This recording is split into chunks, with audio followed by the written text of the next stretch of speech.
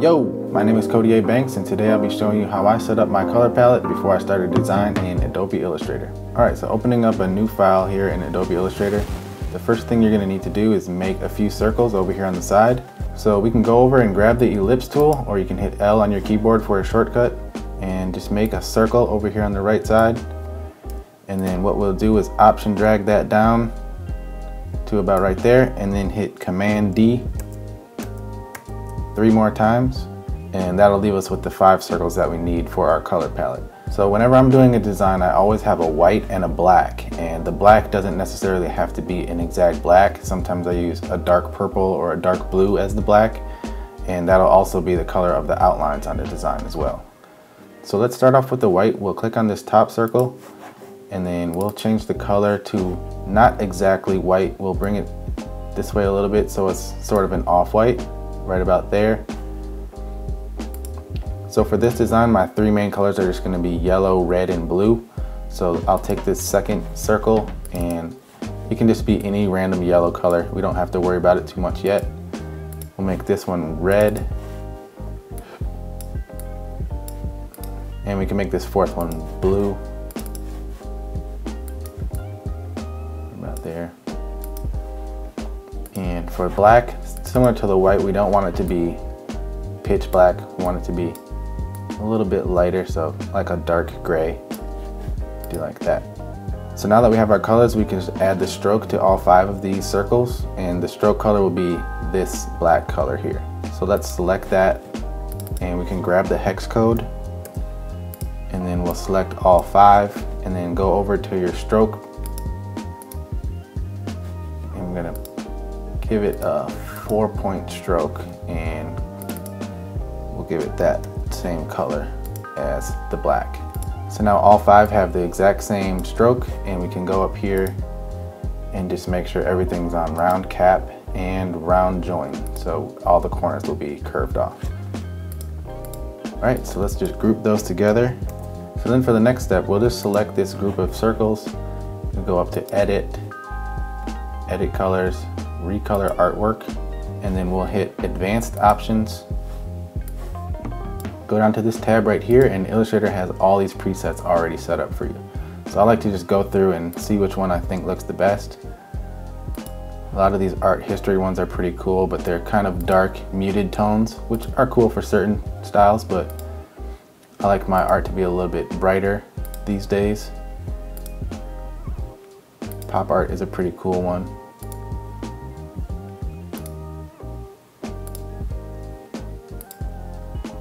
Renaissance is a cool one. I like to use this a lot. The one I've been using a lot recently is Fruit. So I like this one a lot because it has the dark purple, vibrant outline in the black. So we'll use that one. And now we have our color palette. So let's just make a character real quick, and I'll show you how I implement the color palette into the design. So let's just start off with a circle. We'll hit I for eyedropper, and we'll just make that circle yellow. So now it has that purple outline, all the stroke settings are already set, and we're good to go. So we'll just go in here, and I'll make some eyes real quick. Make that circle right there, and we'll make that white. Draw a little eyelid.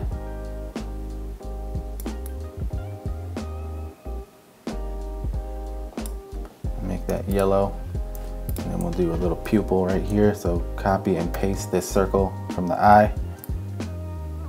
Bring it down like that, and we'll make this black or purple in this instance.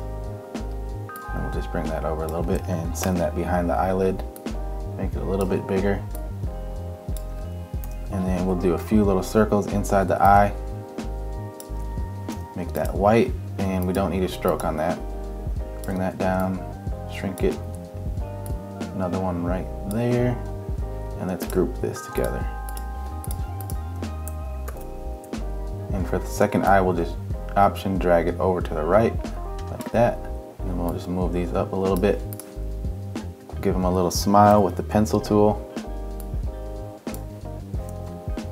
That can be yellow.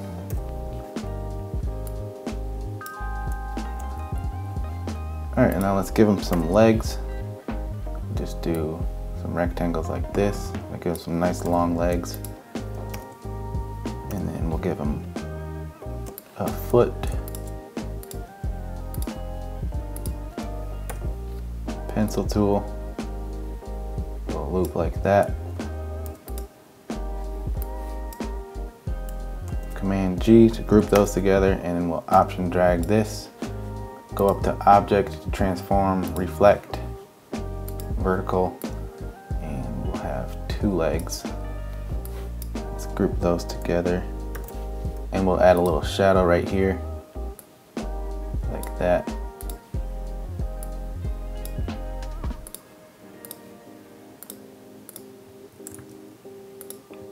And we can make that black.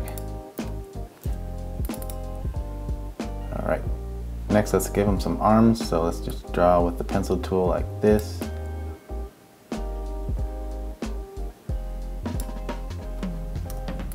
Make that yellow. And we'll just add an extra little line right here.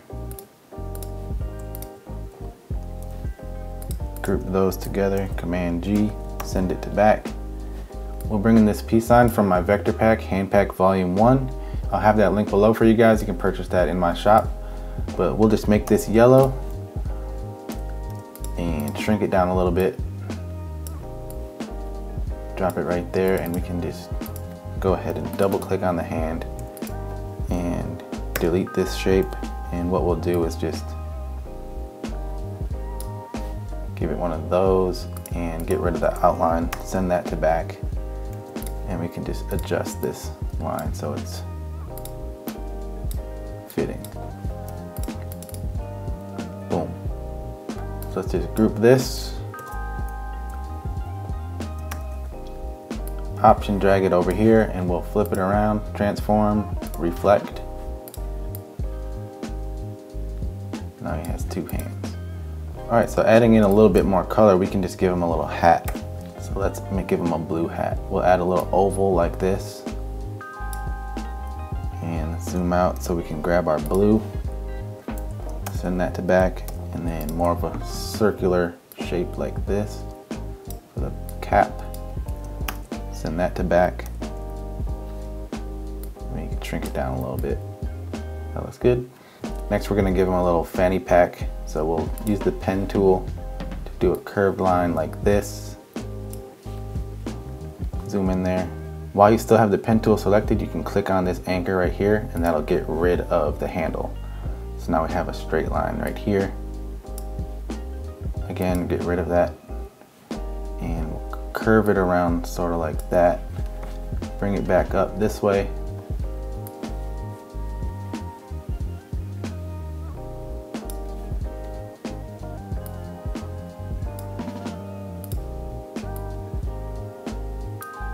And let's just make this red for our third and final color. You can zoom back in, add a few details like this. This just makes it look like it's wrapping around his body. And let's group all those together. All right, now let's give him a little bag on the front.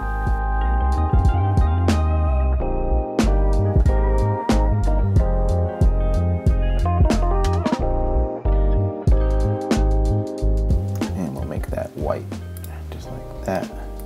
Cool, and let's just bring this arm up like this, and we'll rotate it a little bit. And we can rotate the face too. So it's kind of like leaning a little bit. While we're at it, we might as well just give his legs a little bit of a lean. Fix this up. Last thing, we gotta add the ground. Straight line like that. Give it a little bit of a background. Send that to back, and we'll just make it white like that.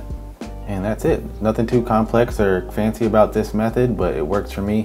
What's great is you don't have to worry about the settings for your stroke widths. Everything's gonna be set up for you because you have it set up here in your color palette.